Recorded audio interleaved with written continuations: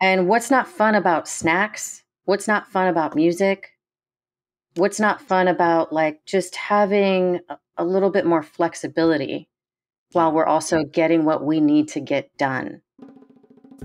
Welcome back to Teacher Tales, where we give you the keys to overcoming teacher burnout to find work life balance and educational bliss if it still exists.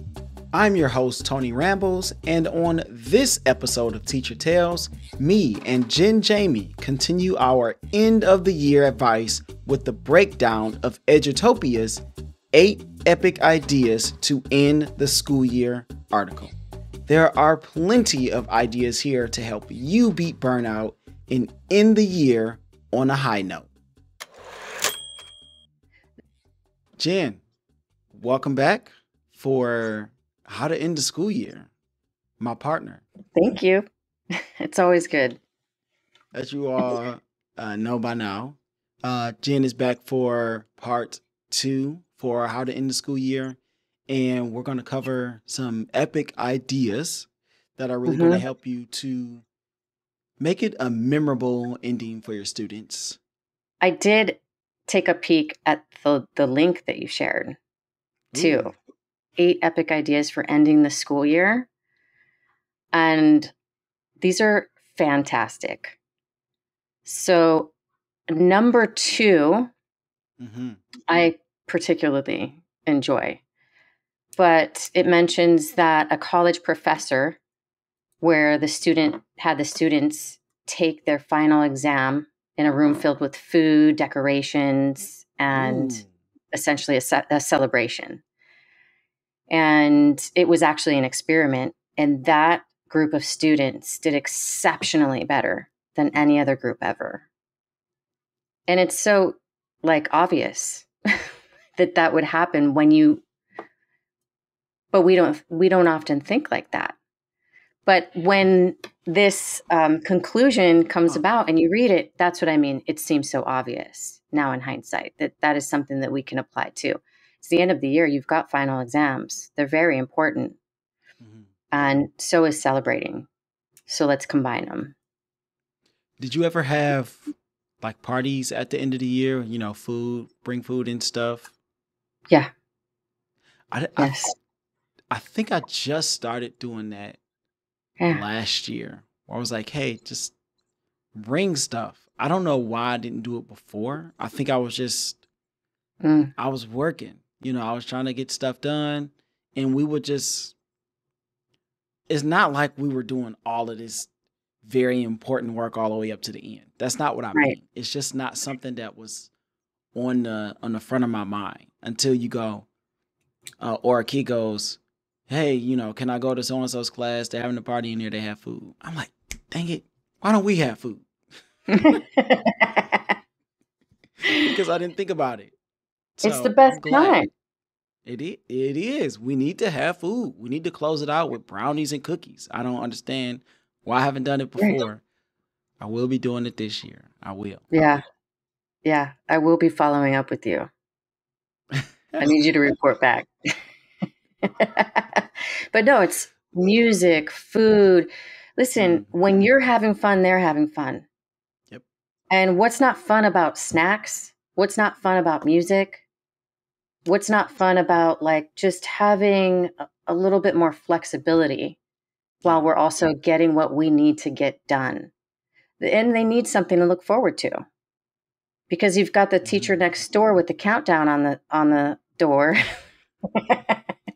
Shout out to the teacher next door with the countdown. Hopefully it's working for you and your kids. Yeah, Speaking of the I'm sure it teacher is. next door, I think it's important to celebrate our colleagues. Yeah. It's a great opportunity for us to talk to those people that we've been sometimes working with all year, hand in hand, arm in arm, coming up with lessons or going on field trips, or in my case, driving the bus for people. It's a time where we can just talk about how we appreciate them, how they're doing a great job, because you just never know. Like a lot of teachers are definitely struggling. I had a talk with somebody today, and it was like, "Am I just making the right decisions? Like this is awful." I feel like we had to have a talk. I'm like, you have so many people, uh, especially me, that are vouching for you because I know the kind of work that this teacher does. So whenever I'm talking to other people and I'm talking about the people that are working on campus, being able to just celebrate others even when they're not around is Yeah. definitely something a good thing to practice. So celebrate your colleagues, celebrate those teachers that you work closely with, celebrate the teachers that you just hear about them doing stuff Yeah. that you don't necessarily work close with because they may not be in your department or whatever. Definitely try to celebrate those people, and that could really just look like sending an email. You know, not everybody's going to write out cards and sticky notes and put them in everybody's mailbox and all that wonderful stuff. If you can do that, you're the best teacher.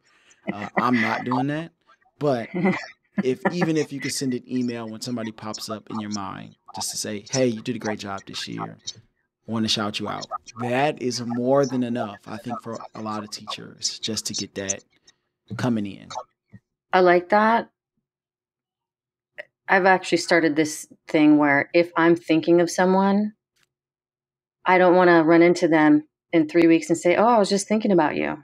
Yeah, what did No. you do? If I'm thinking of someone, you know what I'm going to do? I'm going to text them. I'm going to call them. And I'm going to say, "Hey, you were on my mind. I just wanted to say hi."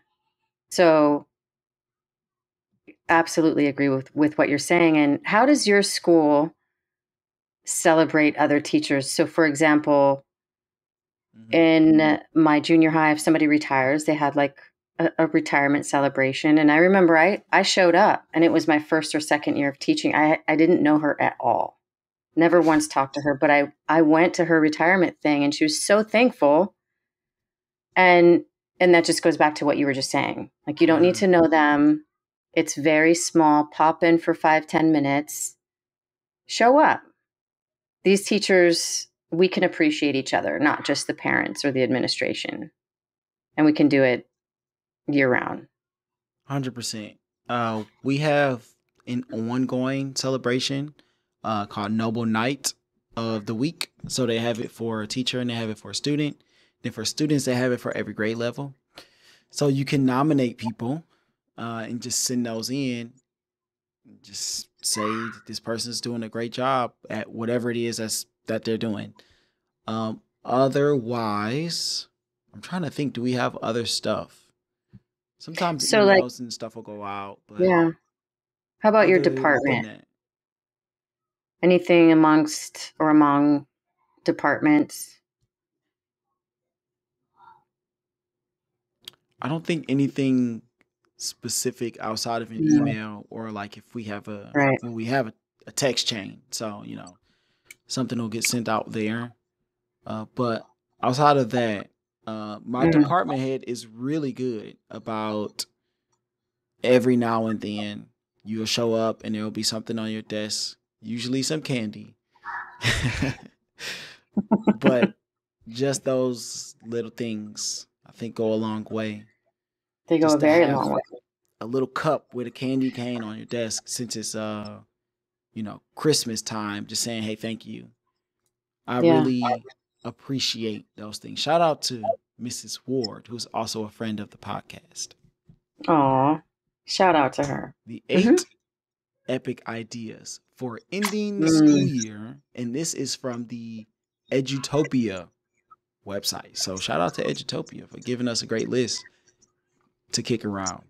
So we already Mm. covered number 2, which is the exam with all the Yeah. food and stuff. I think because our party was on exam day, I think maybe we did have like some food and stuff in the back of the classroom. It was semester exams because my class is only one semester.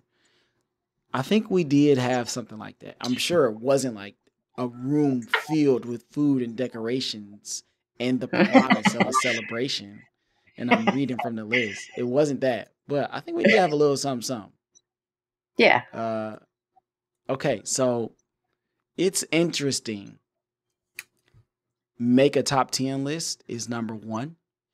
Mm-hmm. So in my class, and this just kind of came up, what is that? Organically, we were talking about who the best presenters are, or the kids were talking about it. They were talking to me, but there was like this one kid. He was like, I'm top 10, and I just told him, I was like, you're not top 10. You're probably like top 15 now. Very candid conversations I have.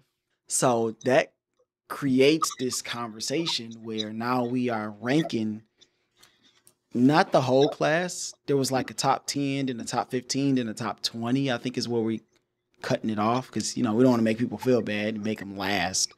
But we go, okay, well, this person is, these people right here, these are definitely like top 5. And so now we kind of rank the top 5, and then we round out the top 10. And this is so much fun because we talked about celebrating each other. They're celebrating each other in class. Like, oh, well, this person, this is the GOAT right here in the class. They're always professional. They always dress up. They just got this voice and this presence. So all the stuff that I'm teaching them about that many of them do not put in practice, they recognize it in the best speakers in the class. Somebody's going to get the GOAT. That was fun. That is fun. So like, it even though we're critiquing, these are teenagers critiquing each other. It never felt like tearing down. So when I saw this top 10 list, I thought immediately of that because that just happened. It started last week and they really just kept it going. They want to get this list built out. So that was fun. That's great. I love that. But I love that they're doing the rankings. That's phenomenal. So we already talked about number 2 with the exam and having all the food. Why don't you kick us on to number 3? Number 3. The title of this one is Don't Pack Up Too Soon.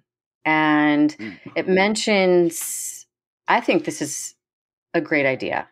And it's just, if you do have any decorations up for celebrating, there is no reason to take it down the very next day. As long as you can wait till the end, till that very last day of school, take it down then. And let's say if you do need to pull down posters from your wall or you're moving, cool. But leave those decorations up if you have them, right? It's not like happy birthday decorations that happen once a year. We're still celebrating.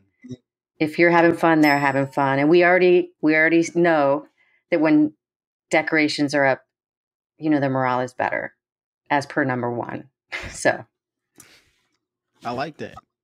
So, number 4 is interesting because it's kind of like just making a toast. It says the bottle of dreams. Sounds whimsical. I like that word. But everybody cracks open like a bottle. This says do it with water, but I would imagine everybody has a drink. And you open it, and then there is a toast, like a farewell. I think that is a good idea, and I think that I don't know if I'm gonna do it, but maybe somebody will. I'll introduce it to my class. Maybe I'll just give them the whole list and say, "What do y'all want to do?" I like that. That's a great idea. Boom, done. Boom. Number 5.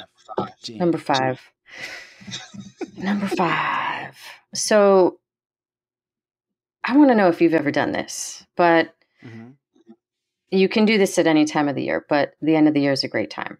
So 2 weeks before school ends, you can have each student, their name is listed on the top of a separate sheet of paper. Each paper circulates through the class, and other students write genuine compliments. And then it says right here that each paper, that the teacher typed up the compliments on a piece of paper and put it in a clear plastic stand. And then the students then cut up pictures that had been placed on the wall throughout the year to embellish their personal memory. I really just like, honestly, those compliments. The part that I like too about this is that the teacher then typed up those compliments albeit that's a lot of work for a teacher to do. If you Oh teach yeah. high school, this sounds like this one's meant for like one elementary school class.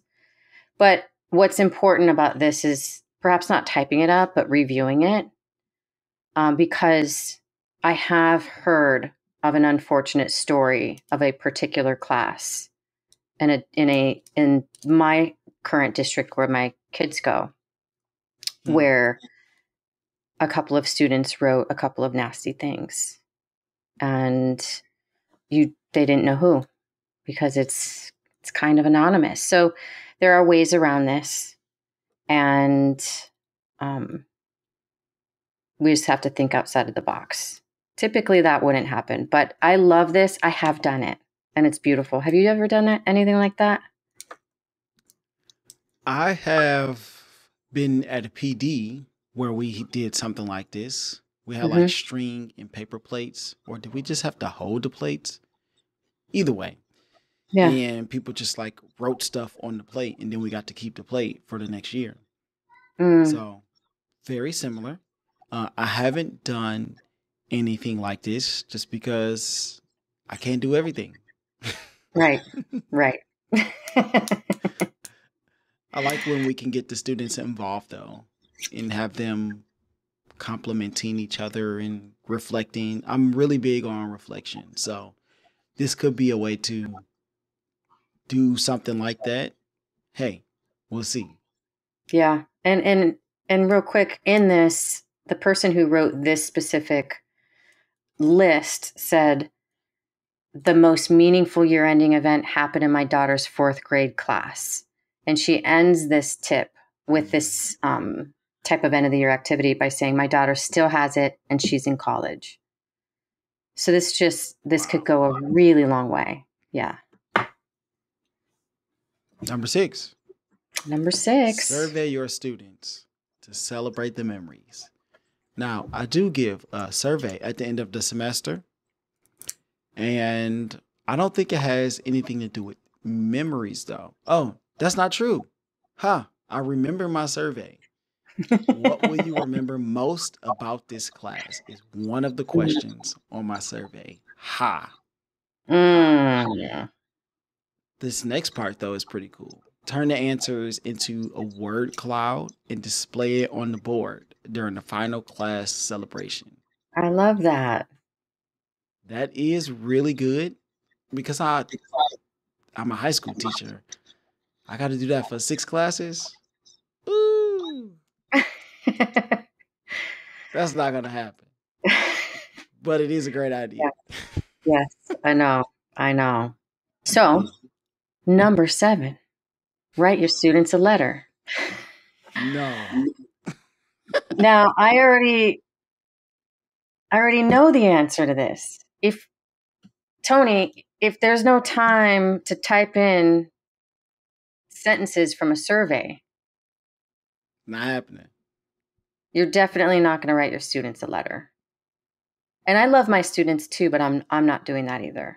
Because how many students do we have typically, right? How many students do you have in a class? 70. Yeah. Something like that. Right. It's a no-go. But in elementary school, this would be great. Right. This last idea, though, I think we both liked a lot, and you referenced it when you said that best speaker in the class deserves some kind of trophy. This is plan an Oscars event. So roll out the red carpet. Have students plan the culminating event. Imagine an Oscars type ceremony where they can give awards for the year's best stuff, right? Whatever that looks like in your classroom. I think this is an excellent idea. This is something that I've thought of, but I just have not. I'm not going to say I didn't have the time to plan it. Just like the parties, I didn't think to plan it ahead of time so that it can be done well. So this is not a bad idea. This is something that I still may have time to do. This is perfect for you. And they can generate the ideas. But here, my favorite part of this that really got me to like this the most is it says they can give awards for the year's best books. That's not the part, though. I'm just reading this sentence. Best student presentations and most epic classroom moments. I think that's so much fun. So let's say they do the top 10 with your speech presentations, and you have all these elements. You have the GOAT, greatest of all time of all. And then you can rate the top 10, but then there's also epic moments, and there's things they can contribute ideas on what awards can take place based on that year. Oh yeah. Each class might be different. Like most personality. Mm-hmm. Person who never dressed up for a presentation. I don't know. Oh yeah. See, everybody wins. It doesn't just always have to be about grades. I love it. Who's the smartest? There's other stuff that we can celebrate, like most creative. Ooh, I remember there's one poster that this kid created, and like every class that came in, they were like, "Who made this? This is insane! Like this is amazing. Who's doing all of this kind of work for a project for your class?" Yeah. It would be great to celebrate that person, best artwork, something like that. Yes. So I definitely like this, and hopefully can plan it. You got to check back in with me on this. I'm checking back in. Mm-hmm. I'm going to. I want to mention something that's not on this list that I kind of used to do, which is I would have my freshmen at the end of the year write advice for the next incoming freshman. And then they could also, I didn't do this part too, but they could also sort of rate what are the top 10 things they need to know. And in other words, I mean, it could also be written as a survival guide. And it could be that they can do it together as a class or as a group, or alone. They can do a presentation on it. Those are the kind of fun, meaningful activities that they can do at the end of the year that is interesting to them, provides value. And you can coordinate any standards you want to work with that. Of course, I'm an ELA teacher, so if you're a math teacher, work it out, right? You can always figure it out, right? I know.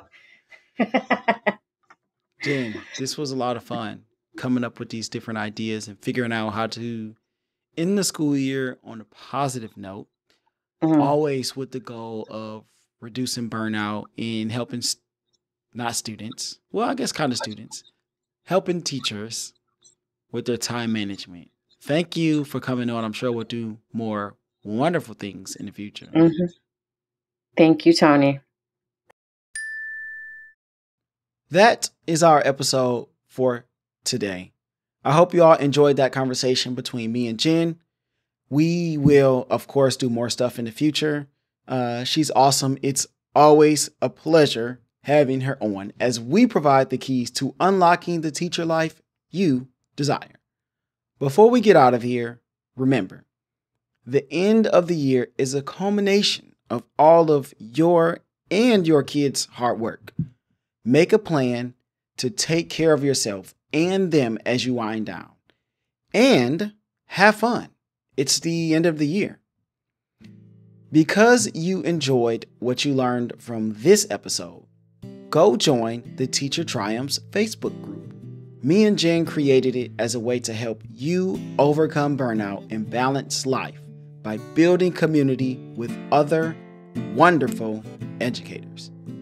Thank you for listening. Keep teaching, keep learning, and I will see you all on the next journey.